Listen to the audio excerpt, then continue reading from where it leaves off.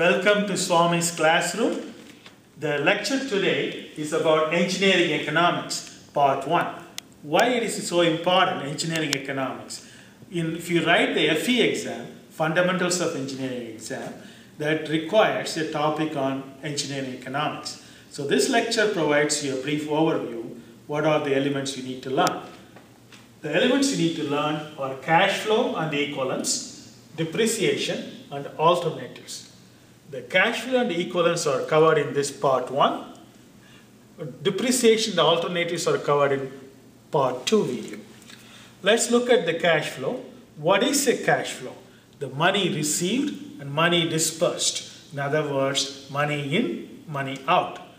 You represent that in a simple diagram, what we call cash flow diagram. So as an example, suppose you have new car you purchased for $20,000. Okay, that means you are spending $20,000. Cash flows out. Then your maintenance costs $700 per year. So you spend $700 per year, money goes out. Then you sell the car for $10,000 end of the 4th year. That is, you get $10,000 into your hand. So if you represent that in a diagram, I have 0, 1, 2, 3, 4. 0 represents the beginning of the first year. 1 represents end of the first year. Similarly, 2 end of the second year, 3 represents the end of the third year, 4 is end of the 4th year. If you look at the cash flow, first $20,000 goes out, so money out is negative, money in is positive, positive up, negative down. So $20,000 shown down arrow, $700 each year shown by down arrow, $10,000 up arrow for money in. So this is a simple example of cash flow. Now let's look at the cash flow equivalence. What is cash flow equivalence? Suppose if you have $100 today, what will be equivalent or what will be worth after 1 year or 2 years?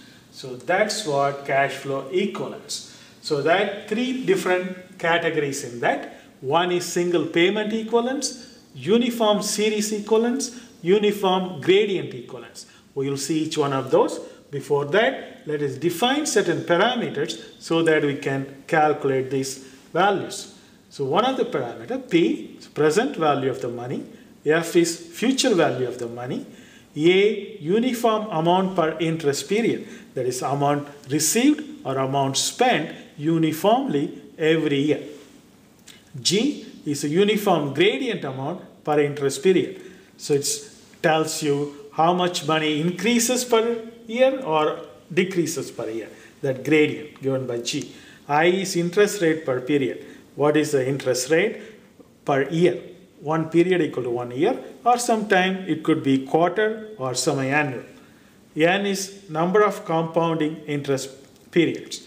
So if it is so many years or so many quarters or so many half years. Now to do that, the formulas are given by FE Supplied Reference Handbook. When you write the FE exam, you will be given a handbook for reference. That book has all these formulas, so you don't have to memorize them. Okay. For example, if you want to find what is F over P, simply equal to 1 plus I power n. So similarly, for various ratios, we can calculate using these relations. These relations are computed and given for you in a table form also. I just picked for I equal to 6%. You can see for various values of n, number of years, varies 1 to 100. You have all the ratios are given in the table. In the reference handbook, the tables available for I equal to 0.5%, 1%, 1.5%, 2%, 4%, 6%, 8%, 10%, 12%, 18%. Suppose you have 9% you need, then you don't have a table, you need to use a formula. Let us see for each category examples. Single payment. Suppose you want to double the investment at 6% interest rate. That means whatever the present value, the future value should be double of that. So F over P equal to 2 and I equal to 6%.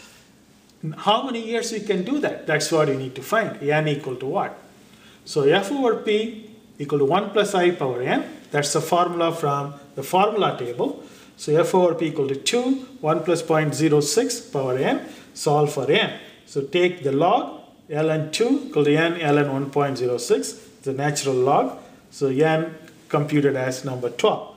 We can get the same result using the table for I equal to 6% table. Right? So look for f over p column where that becomes almost equal to 2, approximately equal to 2 right here. Now go across, you'll see number 12. So you get the same result quickly using the table. Now let us see uniform series.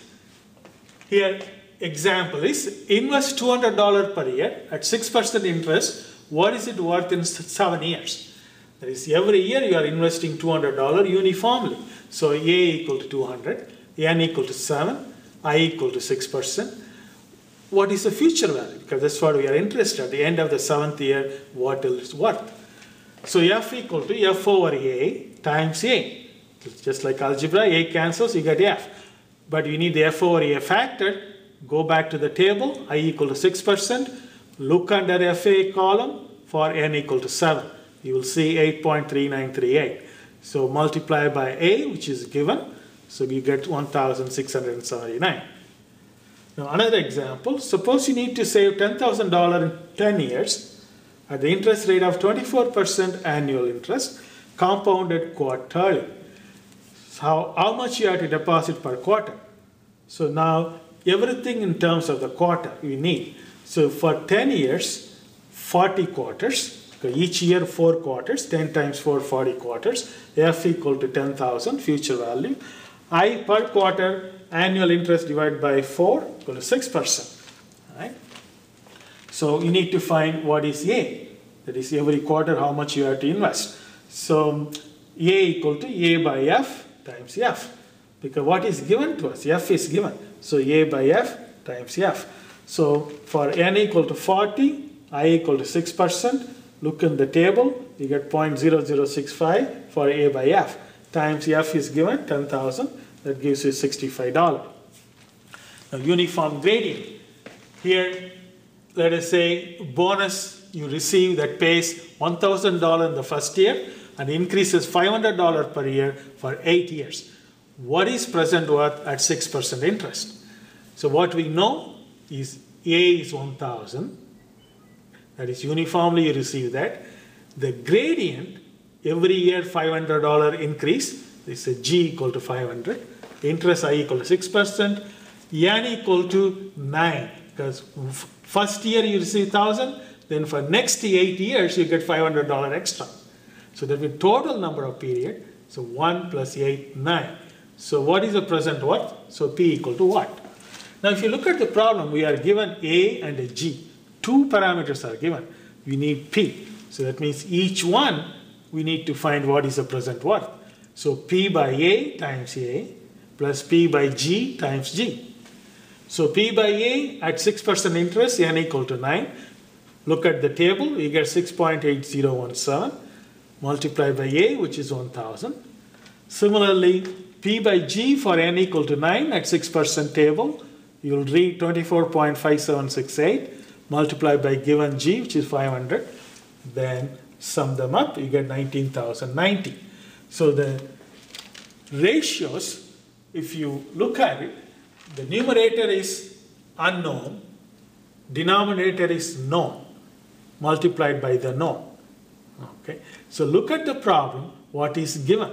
So those are the known that comes in the denominator.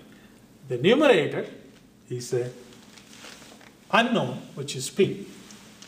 So using that, you can find the values. So that completes the lecture. Happy learning.